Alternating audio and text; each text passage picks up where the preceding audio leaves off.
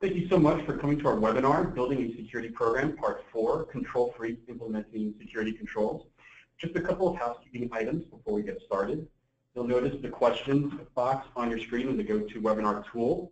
If you have a question during the webinar, please go ahead and type your question in the question pane. We'll have some time at the end of the webinar where we'll be answering all those questions as well. Also, after the webinar, we'll be emailing everybody a copy of the recording of the slides. We'll be emailing everybody a copy of the recording and the slides. The webinar will also be available on demand for download on our website. Without further ado, let's get started. I'd like to introduce Paul Caiazzo. He's the co-founder and chief security architect here at TruShield Security Solutions. Paul brings with him more than 15 years of experience in information security, as well as a master's degree in information security and assurance. As one of the key members of TruShield's business development team, Paul is responsible for developing the corporate strategy and leading the technical product and service development efforts. Paul also has extensive experience in consulting and working with high-level executives at large corporations and government advising them on all things cybersecurity related. So with that, take it away, Paul. Thank you, Tony, and thank you, attendees, for coming and listening today to Control Freak, our webinar about security controls. There is a lot of content to get through today, so I'm going to move relatively quickly through this stuff, but I would please invite, if you do have additional questions about security controls or how they may relate to your program, reach out to me. My email address is there, my LinkedIn contact information is there, as well as my Twitter account. So I will respond to questions on any of those, so please do feel free to reach out. TruShield, just a little bit about us. We are a global company based in DC. We've been in business for about 10 years. We've got clients all over the world. We've done quite a lot of stuff with respect to control development and security program development. And we try to tie that back into operational cybersecurity. So if you're thinking about how to operationalize your security control programs, that's an area that we've got a lot of expertise in. But enough commercial. Let's get to the meat of the agenda today. So roadmap to security. We've been working through this program of webinars for a few weeks now, actually more like a few months. And we developed a 5-step program for you so that you can learn a little bit more about cybersecurity each step of the way. And essentially trying to establish the foundation of a good, functioning, mature, and sustainable security program. We started with governance, talking about how senior leadership needs to be bought into cybersecurity. We then moved into policies and how policy needs to meet both the rigors of regulation and the needs of the business. Then we talked about process and how do we sustainably, repeatably, reliably, and measurably implement security within our organizations. And today we're going to talk about controls. And controls are really how the rubber meets the road, or where the rubber meets the road. What specific things do we need to do from a security program perspective to implement all the stuff that we've been talking about for the last couple of months. We're going to end next month with oversight and compliance. Essentially, how do we make sure that we're still doing what we need to be doing maybe a year from now or just on an ongoing basis. So security control programs, they look like this. This is the kind of the notional architecture of how a security program looks from our methodology standpoint. Again, it starts with governance, policies support governance, and drive process. Process is implemented by controls, and oversight and compliance takes information from that entire stack and feeds it back up to governance so that they can make better risk-based decisions and better risk management decisions. The agenda for today, we're going to be talking about frameworks. I'm going to give you some examples of control frameworks. We're going to talk about how the control development process works, and we're going to dive deep into one particular control framework that we feel is pretty applicable to most organizations out there, and talk about why we think that is the case. Again, there's quite a bit of content to get through, so I am going to move relatively quickly. First off, so what's a framework? The frameworks that we're going to talk about around security controls and around security programs in general, you should look at them as a blueprint. But a blueprint, I think there's one problem with this analogy, is that a blueprint really is meant to be followed to the letter, whereas a framework is meant to be something that's tailored to your organization. So the framework's going to give you a very good jumping off point, but it's not something that can be simply copy-pasted into your environment and expected to be functional or practical or something that's going to actually work for you. It's got to be tailored, and that's something to bear in mind as we run through this entire webinar today.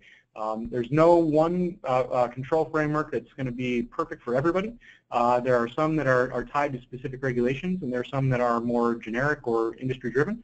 And each of them may be suitable to you, and there's some work that's got to be done on your side to analyze the business objectives and kind of what the overall corporate strategy is, what the corporate culture is from a security standpoint, A lot of that's going to flow down through the governance channels that we talked about in a couple of previous webinars, down to control frameworks. I wanted to give you some examples of some control frameworks that we've done a lot of work with. There are many out there.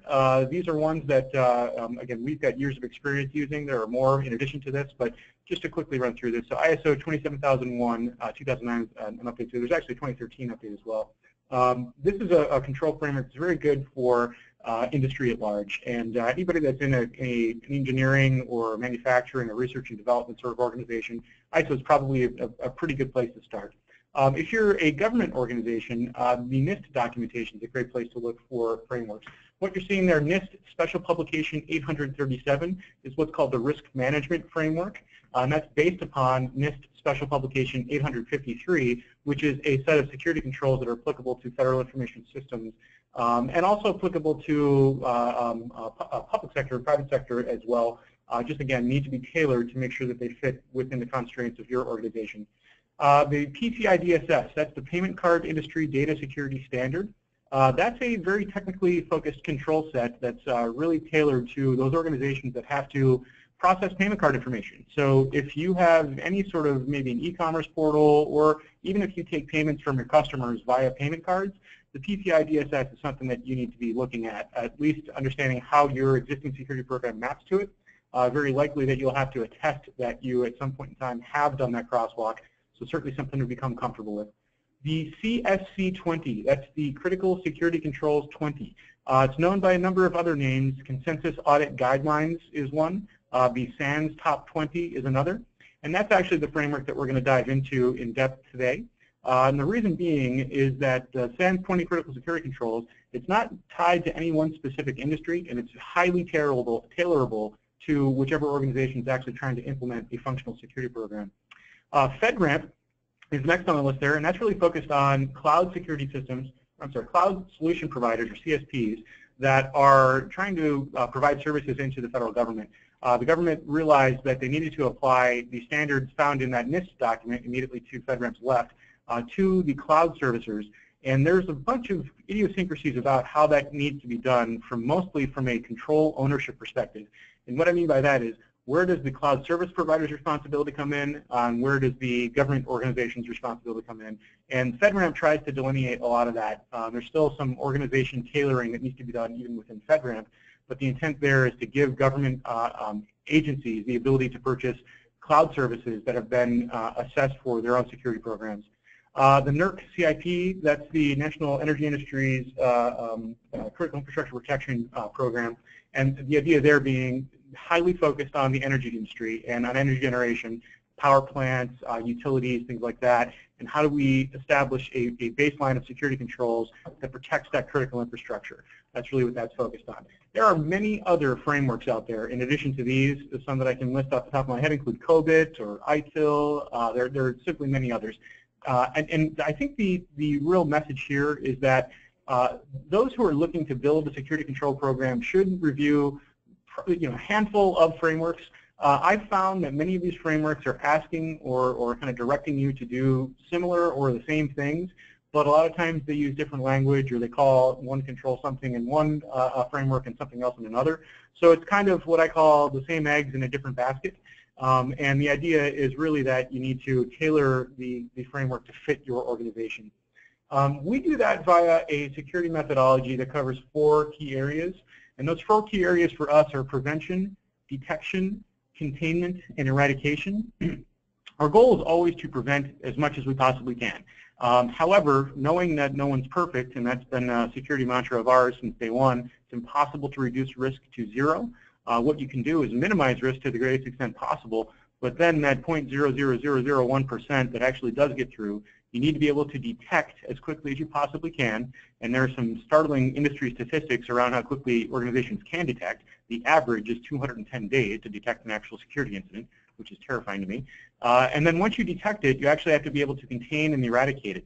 Containment means stopping that single malware download from Facebook, or that single phishing attack from spreading to become a data compromise. And there's a big difference between a minor malware infection and a data breach, where you've actually started notifying clients, maybe engage law enforcement, things like that. The better job you can do detecting, the more easy it's going to be to contain. And the better you do at containing, the more easy it's going to be to eradicate. That's why we show these as all being interlinked, and you really have to be strong in all of them in order for the entire program to function. What we're going to do today is crosswalk the SANS 20 critical security controls against these 4 areas and talk about how SANS, the 20 critical security controls fits this, and also talk a little bit about the maturity model that's built directly into the 20 critical security controls. So I'm going to jump in. We're going to look at, again, the 20 critical security controls. And as a preface to this next section, I want to just quickly talk about how the SANS 20 is structured. What I like most about the SANS 20 critical security controls is that it has a built-in maturity model. It starts with quick wins. Quick wins are those things which you can very quickly, easily do within your environment to show senior leadership and to show perhaps an auditor that you've made some progress towards automating cybersecurity. Visibility attribution is kind of the next step on there, being able to gain visibility across the entire enterprise and being able to attribute some aspect of an environment to a specific device or a specific user, things like that. The next level of maturity within the SANS 20 is configuration hygiene. So effectively, you've achieved some level of maturity, and now it's a matter of improving upon that and maintaining it. And then advanced is really for those most secure organizations that are either trying to protect something very sensitive or have a very security-focused corporate culture. Ideally, every organization should be shooting for advanced, with the one caveat being that it's unwise to spend more on a cybersecurity control than you could potentially lose by failure of that control. So countermeasure spend has to be balanced against potential loss, and that's a key point to remember with this. The other thing about the SANS 20 that I want to talk about is that it's a highly technically focused security framework. There's essentially nothing in here that talks too much about policy or planning or anything like that. And that is not to suggest to any audience member that those are not critical parts of a security program. But since this webinar is more focused on control implementation, we thought it best to focus it on the SANS 20 because we've already previously talked about policy and process in other webinars.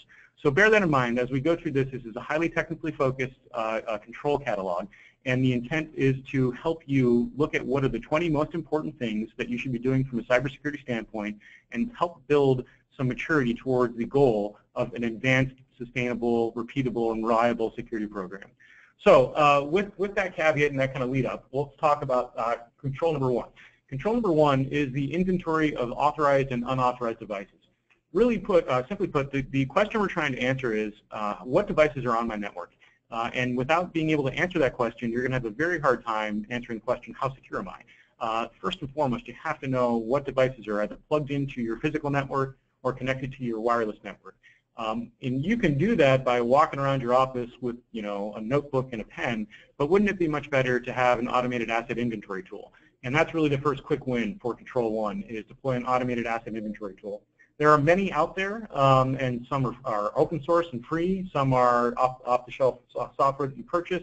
The nice thing about the kind of the paid versions of those tools is that there's likely to be some integration capability across many different controls that we're going to talk about. And one piece of guidance I would give you is that any security tool expenditure you're looking at to solve some of these controls, try to find those best tools that can address many of these controls at once. And there are several that kind of get lumped into this inventory area that can really help you consolidate your costs, consolidate your administrative overhead, and achieve a high level of security pretty quickly, just simply by deploying one enterprise-grade type tool. The second step in the maturity model on this is, well, okay, so we've deployed the asset inventory, now let's maintain it. What does maintaining an asset inventory look like? Well, I doubt anybody listening to this this webinar has a static environment where literally nothing changes ever. It's most likely the opposite of that. You probably have things changing every day. And maintaining that asset inventory is important because without an accurate, up-to-date, and complete inventory, you're not going to be able to maintain situational awareness over your security posture. And so that's something that's got to be updated. Now, if you're the organization where your security administrator is walking around with a notebook and a pen, it's going to be pretty hard to maintain that asset inventory, which is why that's the second step in maturity after you've deployed that automated asset inventory. If you truly have this automated, then this is something that effectively runs on its own and can be done in that manner. And there are some tools out there that can support specifically that. I don't want to name any specific tools because we're typically vendor agnostic when it comes to security tools, and there are many out there that can solve these problems. So I would invite you to do some research around that specific task area. And I'll say the same thing again when we get to some more tool-focused stuff a little bit later. Think more about the capability we're trying to deploy versus the product. Configuration hygiene, kind of the next step on that, and that's network access control. Network access control in the context of this is a tool which can identify when a machine is either plugged into your physical network or attaches to perhaps your VPN or something like that. And it does a quick check of that device to make sure that it's compliant with your security baselines before allowing it access to the network. And so that's taking the knowledge of the asset itself, that it exists, and layering on top of that the knowledge of that asset being configured correctly to comply with your own security policies. Super important thing to do, and I recommend everybody at least be shooting to get to that configuration hygiene level. And then the last one there, advanced, using a PKI type of environment, or public key infrastructure, to handle device authentication prior to connecting to the private network. Most often, your network access control system can actually do that. So if you deploy a good NAC, you can automate that key exchange, so it's not really possible to have an unapproved or unknown or rogue device attached to the network. But again, bottom line for this control is if you don't know the devices that are on your network, you simply don't know how secure your network is. Similarly, if you don't know what software is installed on the assets in your environment, you don't know how secure your environment is. And so critical security control number 2 is the authorized and unauthorized software inventory. It's an imperative thing. You know what software is deployed throughout your environment because without it, you're not going to know what patches you require. You may have 20 different versions of Adobe Acrobat Reader installed throughout your environment, and I've certainly seen that. You may have many different versions of web browsers, for instance. Some users might use Chrome, some users might use Firefox, some users might use Safari, some users might use IE. Without having that documented in an inventory, it's going to be hard to say, well, Jim uses Chrome and the Adobe plugin for Chrome is outdated, so we've got to go and update it. So that inventory is really, really important to make you effective at keeping your cyber hygiene stuff up to date, the patching, the upgrades, the updates, etc. I would typically recommend that you simply choose fewer options for people to have in terms of things like web browsers and try to minimize the number of approved applications authorized to be installed throughout the environment. But one way or another, whether you have that good truncated list of approved software or not, you still have to have a good asset inventory. Now, again, you could have your security administrator walking around with a notebook and a pen documenting what programs are installed, but there's a much better way to do that, and that's through an automated software asset inventory tool. The nice thing about these tools is, again, the enterprise-grade ones typically will integrate with the hardware asset inventory and also typically will integrate with the tools that you're going to use to fix those problems, like the outdated Adobe plugin, for instance. And that's really what you want to be shooting for, again, is that consolidation of capabilities amongst a couple of key tools that you know inside and out and deploy completely throughout your environment. Of course, again, similarly to the hardware inventory, the next step once you've deployed that is to maintain it. And again, largely this can be automated through one of those enterprise-grade tools. Maintaining that asset inventory from a software perspective is super, super important. Simply for that reason I talked about earlier, if you have many different versions of software running in your environment and let's say Microsoft releases an update for a very specific tool, you need to know whether or not you've got to deploy that patch, whether or not that security bulletin is applicable to you, and then where you've got to deploy assets to actually go and fix the stuff. And then the next on configuration hygiene, we're going to talk about NAC again, because again, NAC is a very good tool for assessing a device's configuration before giving it access to the network. Similarly to the previous one, the intent here being to not allow access to the network for devices that are either running unauthorized software or don't have the right authorized software. I think the most prevalent example of that a NAC does is it takes a look at your antivirus programs installed on computers that are perhaps attaching to the VPN. So perhaps you've got a roaming user that calls back over their VPN client. Your network access control system takes a look at that device and says, oh, this one doesn't have the right signatures for its antivirus program, so I'm not going to allow access to the network until the signatures get updated. And then there's usually a script that's automatically generated without the user having to do anything that goes and updates those signatures so that they then can get access to the network. And attempting to automate all this stuff is really the core focus of the SANS 20 critical security controls. Remove the potential for human error as much as you possibly can. Last one on there for advanced capability within this control set is, again, that similar PKI infrastructure for software inventory. Again, we'll tie directly into the NAC if you're using an enterprise-grade NAC, and it can help achieve that high level of automation to make this so that it's effectively not possible for a human to get in the middle of it and screw it up for you. Because unfortunately, we are usually our own worst enemies when it comes to security. So control 3 is secure configuration. So now we talked about hardware inventory, we talked about software inventory. Configuration is really just the next logical step there. When you think about security, I try to think about it in the context of a couple of kind of core concepts.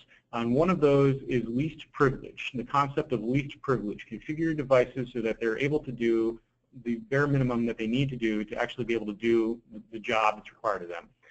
And there are some things that you can do in configuration baselines, like locking down USB drives or enforcing a very strong password policy or making it so that users can't install new applications, things like that. And you can kind of see how that ties into the previous control with authorized software inventories, and it will also tie into some of the next ones as well.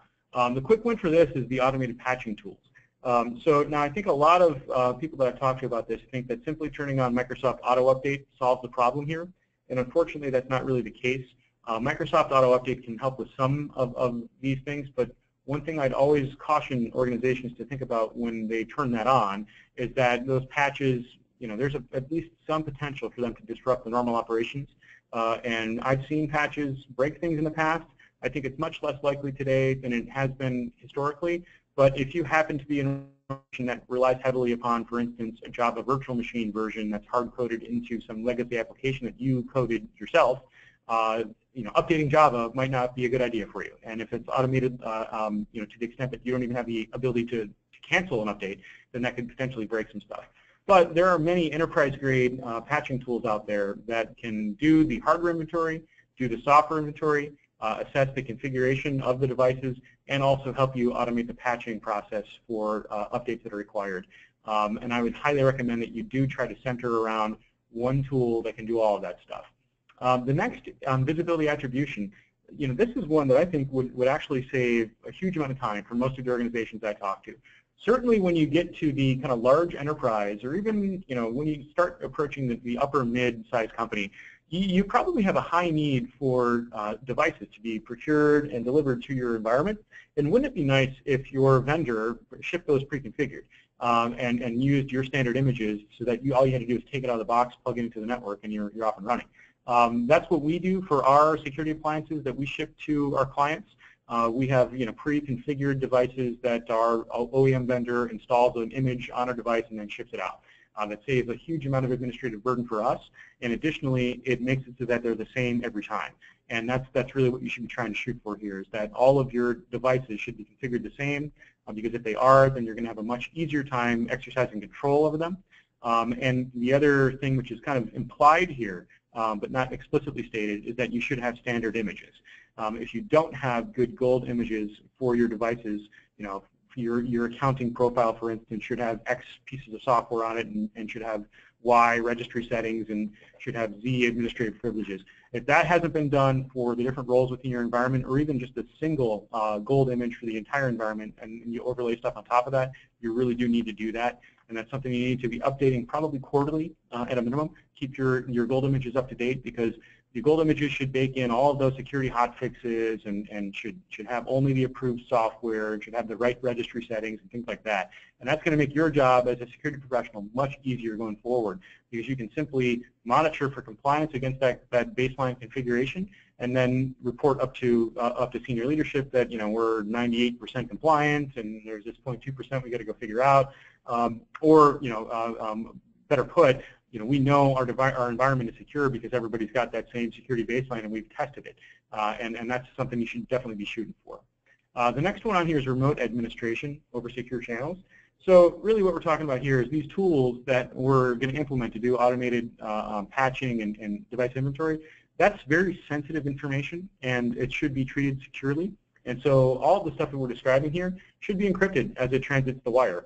So if you're doing things like perhaps remote administration of a firewall or of a Linux server, and you're not using SSH, bad job. You should be doing that over a secure channel. If you're using remote desktop, Microsoft Remote Desktop, there is encryption built into that, but I would recommend you don't open that up to the internet, for instance. So things like RDP should be closed down from the outside. But one way or another, the bottom line is remote administration has to be done over secure channels, because if someone were to be running a network sniffer on your network, they'd know what patches you're missing. And if they know what patches you're missing or what configurable items are weak or broken, they're going to know exactly how to attack you successfully. So it's important to do that securely. And then advanced on here is the automated configuration monitoring system. So now, for those of you who have been following along, the automated patch management tools and the automated network access control tools, things like that, can do this for you. And so the intent, again, is to try to center around a single tool that can accomplish all of those things. Now, the one caveat I'm going to give you for that is that these are generally very complex sort of tools that need professional services to go along with just the tool purchase, so that they're actually implemented correctly. I've seen organizations spend colossal sums on tools like this and then fail to implement them correctly, and then further fail to operate them. And that's one thing I would highly recommend. The investment in your tool set has to be backed up by an investment into operations and maintenance for these tool sets. Otherwise, you're really not going to get the value out of it that you're seeking when you invest in it in the first place. Control number 4 is continuous vulnerability assessment and remediation. So this is the ongoing vulnerability scans. This is something you have to be doing. If you're not doing regular vulnerability scanning, I recommend at least once a month. In some cases, for highly secure environments, we try to do this once a day. If you're not doing that, daily is probably a difficult thing for a lot of organizations to accomplish. You should certainly try to do this on a monthly basis for your entire environment, every asset in the environment. And that is, it should be done on an automated basis.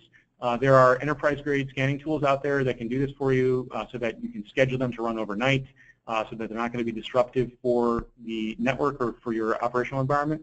There are also managed services organizations that can do this for you. We're one of them.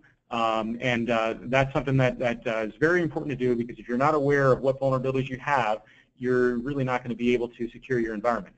You have to be able to additionally not just know where the vulnerabilities exist, you have to be able to go and quickly fix them. And the idea behind there is everyone on this webinar, including ourselves, has limited resources to respond to security incidents.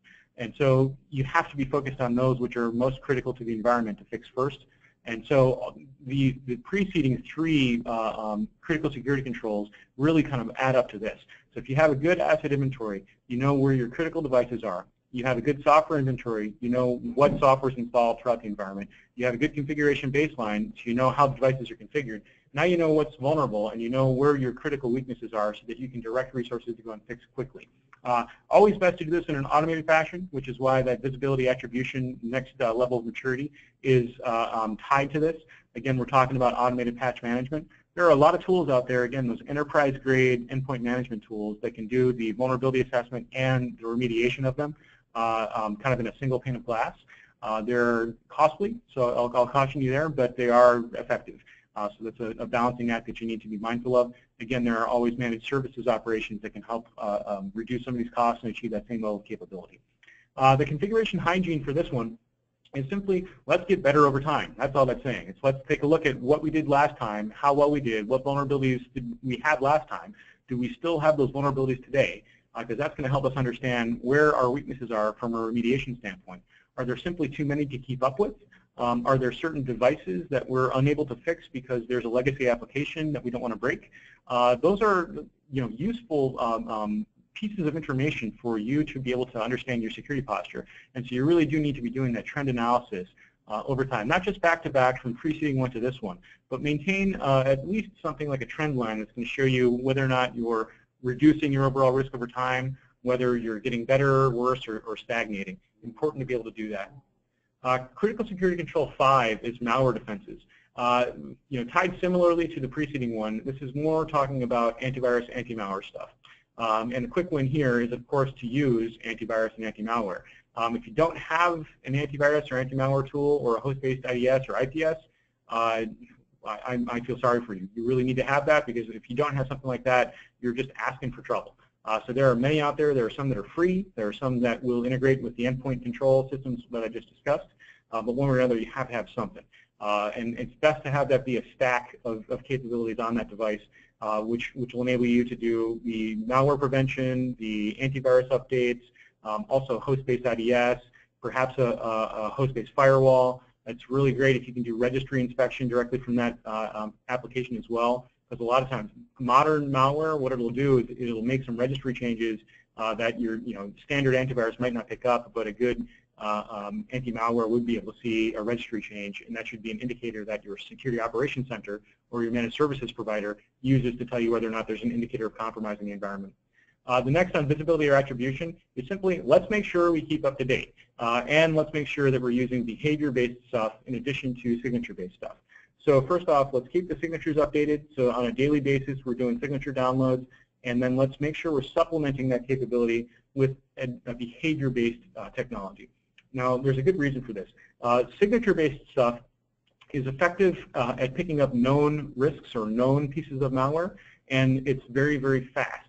So if, for instance, a known piece of malware were to land on a device in your environment, your antivirus should be able to pick that up pretty much immediately because it matches the signature, and it's at that point kind of a low computing cost. Now, for stuff that your antivirus system hasn't seen before, or what's known as a zero-day, if you're familiar with that term, something that is brand new, that nobody's written a signature for yet, there's going to be some new behavior that that device is going to have that your system should be able to pick up on. And that behavior-based stuff is what's really going to be the bridge between all of those known vulnerabilities, known malwares, and the brand new stuff that is the nastiest stuff coming out of the wild, wild west. So use both, and definitely don't think of one as being a replacement for the other. If you only use behavior-based stuff, you're going to end up spending a lot more on trying to detect the known risks, the known vulnerabilities. So make sure that you're using both in that regard. And then lastly here, advanced for this is domain name system query logging. So the idea here being when a sophisticated piece of malware lands on a device in your environment, one of the first things that it does is it beacons out to command and control nodes, and that's C2, command and control. So that beacon traffic is something that you can pick up on the network, and that's something that at your firewall or at your network edge, you should see outbound traffic heading to a known malicious IP address or a known malicious command and control domain. Now, the question that begs is, well, how do I know they're malicious? And that's an area where a managed services provider such as us can help. There are also some subscription services that you can subscribe to from organizations, not just us, but many others, where you can get these databases of known malicious IP addresses, and then it's incumbent upon you to actually use them, integrate them with your network edge security controls to be able to see that. If you can pick that up, if you can pick up that beacon traffic and then immediately take action, then you're going to stop a malware download from being a data compromise. And again, that's the difference between a mature and an immature security program. Really important you're able to do that because that's kind of the containment aspect of our stack that we talked about earlier. So next on the Critical Security Controls 20 is control number 6, application software security. So make sure that you're using supported versions of software. This is, it seems kind of self-explanatory, but if you're using an end-of-support or end-of-life application or even a piece of hardware, you're no longer getting security updates for that. Now, the problem with that is the bad guys may still be generating new vulnerabilities or may be generating new exploits that apply to those softwares or those devices, but the vendor is basically saying, well, tough, we're not doing anything about it anymore. And if you're still using something that's unsupported, then you're going to have to either spend a huge amount of money getting some custom support from Microsoft, which they'll do for colossal sums, or you're simply going to be in a continuous state of risk and no real way of getting better. So, better than that, just simply use supported software or hardware. That should be a relatively simple thing for most organizations to do. But when you take a look at things like your firewalls, and I've seen this a lot recently because there was a significant investment in firewalls about 5 or 6 years ago. A lot of those are coming end of life now. Make sure that you keep up to date on them because the firewall vendors are going to stop producing patches for those older platforms in an attempt to get you to move to their next generation platforms. But additionally, even if you're not going to move to a next-gen platform, you've got to make sure that you're using supported stuff. Next on this is what's called output sanitation. Don't display system error messages to end users. Those error messages give some information away about problems with an application that if you're a malicious insider or a bad guy, you can use that to either gain more information about the system that you're working in or figure out a way to exploit some risk or some vulnerability that maybe you don't even know about. So there are usually ways to suppress those messages in most applications. If no other option exists, there's usually a group policy object or GPO that you can use to limit that sort of output display, and that's something that's important to do. The next on the list, configuration hygiene. So we're going to talk about this a little bit more later, but training. Let's make sure that the people that are writing code for any sort of custom developed application have been trained in security. Application security is super important. As we know, if we're not building security into our applications, we're going to have to lay security on after the fact, which is going to be way more expensive.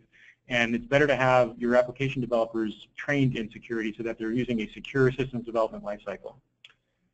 Next on the list, Control 7, wireless access control. Quick one here is that we need to make sure that the devices that are connected to our wireless network meet the right configuration standards.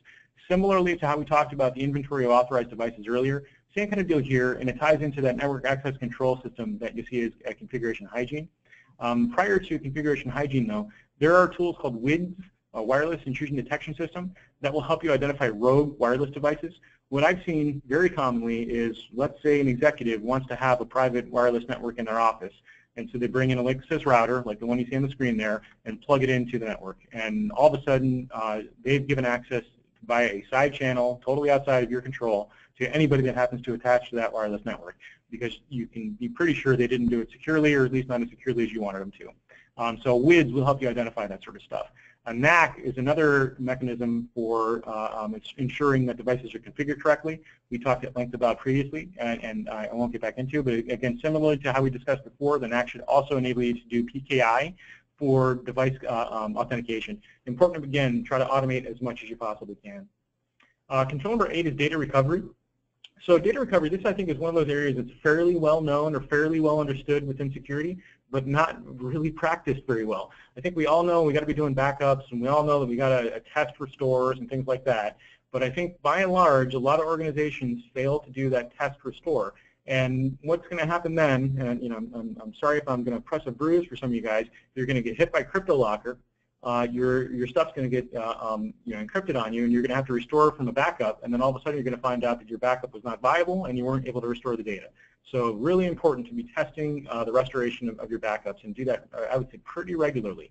You also want to make sure that you're physically protecting your backed up data. You can do that via either a cloud backup solution and just rely upon the cloud service provider to take care of that control for you, or you can move those to some off-site storage vendor for backups. But really important to be doing backups, and I know it's one of those basic remedial practices in cybersecurity, but it can't be underemphasized. Okay, next is the Control 9, skills assessment and appropriate training. This should be fairly self-explanatory too. The people that are within your organization need to understand security, and especially those that have any sort of significant security responsibility. They need to know how to use the tools.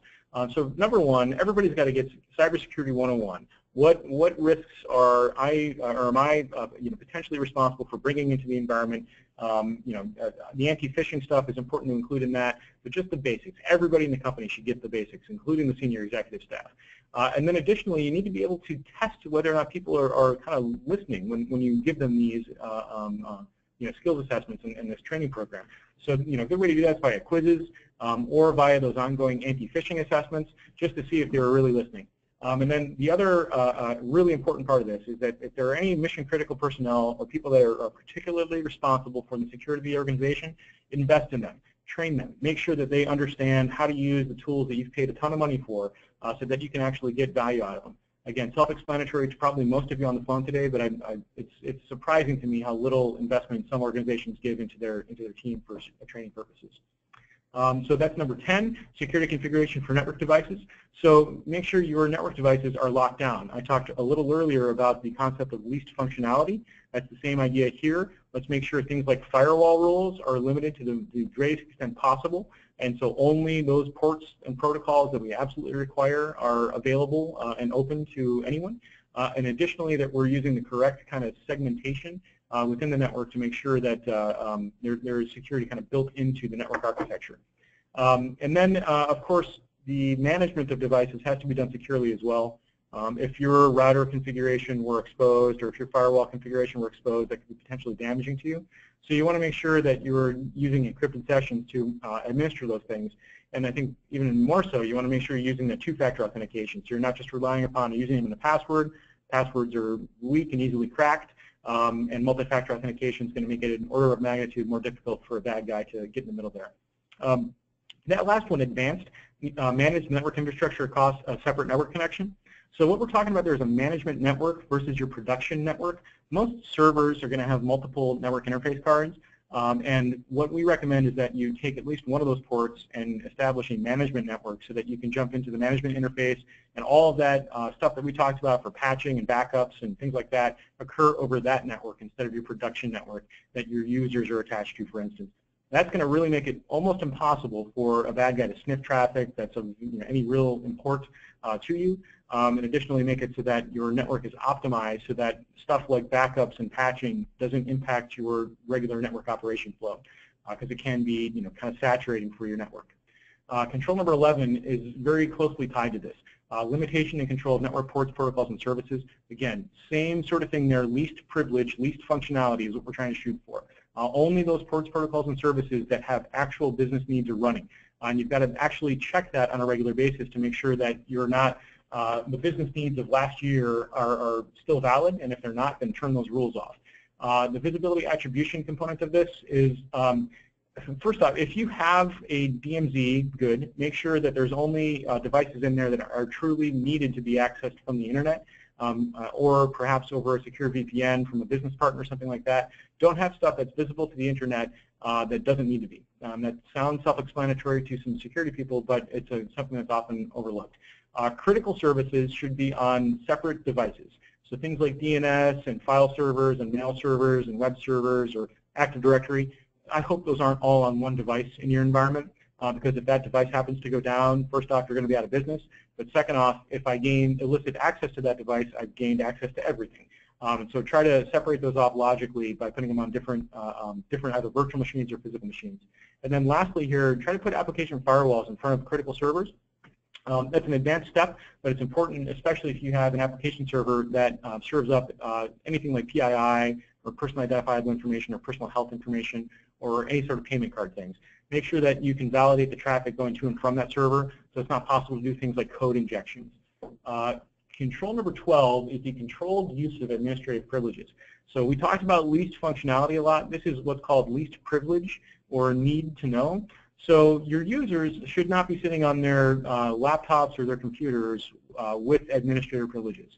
There's a very good reason for this. When a piece of malware is downloaded and executed in runtime by the user, it's going to run under that user's security context.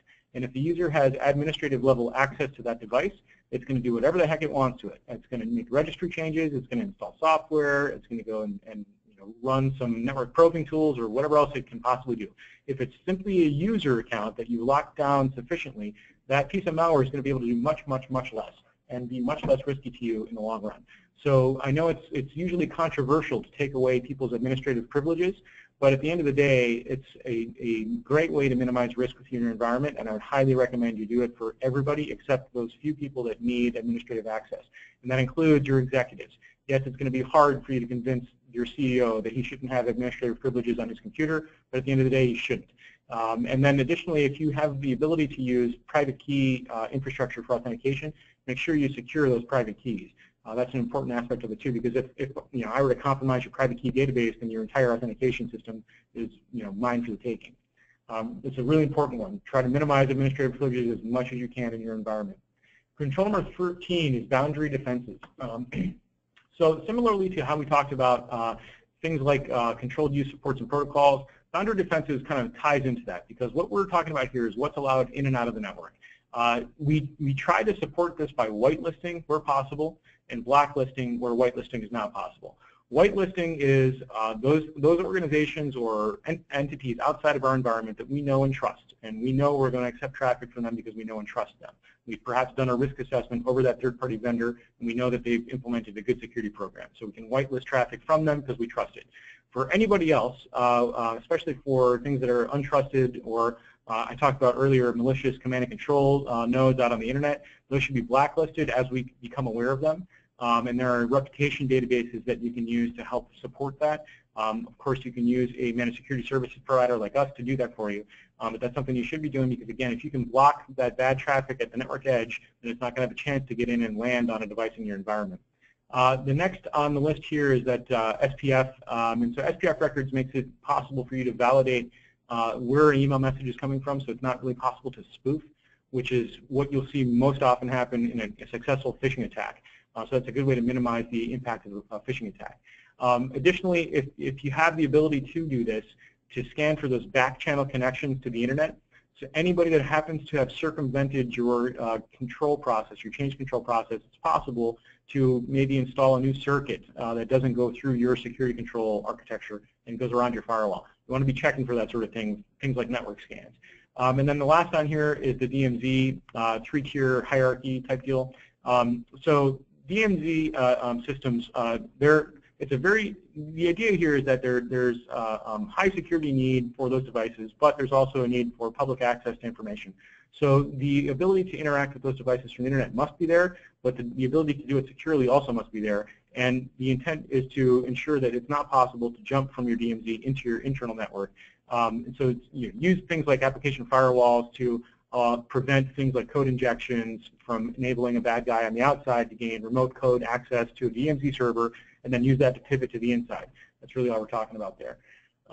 Next on the list is, this actually is continuation we were just talking about for boundary defense. So network time protocol. So network time protocol, what's important about this is that your systems all generate security logs, and those logs need to be time-stamped the same so that when your security operations center needs to kind of piece together an attack vector, they're able to do that, and they can tie things together from a temporal or time-based standpoint. And then again, of course, as we talked about a couple times, those boundary defenses on the network edge, things like firewalls, network-based IPSs, stuff like that. I'm sure you have a firewall if you're listening to this. You should also back that up with an IDS or an IPS. Think about an IPS is if it's inline, it's truly an IPS. You got to be careful how you configure that because you can actually damage your network pretty easily. And actually, I think this is actually control number 14, not 13. Apologies for that. Control number 15 is the controlled access based on need to know. So you heard me talk about least privilege, least functionality, and need to know. That's really what we're talking about here. For anybody that happens to be in a government organization that deals with classified information or any sort of security clearance, that type of environment, you're going to understand need to know pretty well. Because even though you may have, let's say, a top secret security clearance, if you don't have a need to know a specific piece of information, it doesn't matter if you have the right clearance level, it's not appropriate for you to see. And that's the same idea here. So first thing you're going to do is find that sensitive information and make sure we know where it exists and implement some controls around it to make sure that people can't get to it inappropriately. And you can do that with VLANs, you can do that with firewalls, you can do that with encryption and access controls and things like that. There's a bunch of different ways to solve that problem, but step one is understand where your data is and how sensitive it is. The one thing on here that I'm going to harp on is that configuration hygiene, segmentation of the network based on trust levels. The reason that one is so important is because the better you do at that, the more you're going to be able to contain an issue on your network. If, for instance, Joe in accounting were to go out to Facebook and accidentally download a piece of malware, and Joe in accounting is on the same local network segment as perhaps your most sensitive customer information database, it's a relatively simple thing for that piece of malware to probe its adjacent systems and hop from Joe's computer to that database computer. But on the alternative, if you do have a good logically segmented network and your user space, like where your Joe in accounting is on a separate segment from where that database server is, it's going to be very hard for that piece of malware to jump over to that other device where the more sensitive information is without you seeing it, and preferably by stopping it at a firewall or something along those lines. Really important you do that. And if you're one of those organizations that says, well, we have a pretty flat network, take the time to put some thought into how your network should be re-architected to support security. If that foundation doesn't exist, it's going to be really hard to contain and eradicate. So it's really important to keep that in mind. Let's see. So next we've got data protection. So hard drive encryption, this is really what we're talking about here. So if you have any devices that are like laptops or mobile devices or things like that where people are roaming, make sure that the hard drive is encrypted so that if it gets stolen or picked up off of a table in Starbucks and somebody walks away with it, they're not going to be able to do anything with it because the hard drive is encrypted. And usually you can configure that so that it basically bricks the system before somebody tries a bad password 5 or 6 times. The next one is to scan your servers to find that sensitive data that's in clear text. This is closely tied to the PCI control set that we talked about earlier. If you have things like credit card data or passwords or any other sensitive data stored in clear text, it's easy for a bad guy to get that. So make sure your databases are encrypted is what we're talking about there. Network-based DLP, data loss prevention. You want to know what information is flowing out of your network because that's probably sensitive information that's leaving your network at 2 in the morning, and you want to make sure you keep abreast of that. So DLP solutions can help you do that.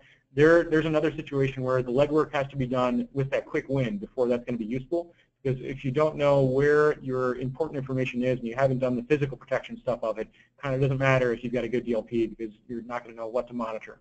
And it's important to be able to do that. So step 1, make sure you know where your sensitive data is. Next is incident response. So incident response is so important because, as we said earlier, you're not going to be able to prevent everything.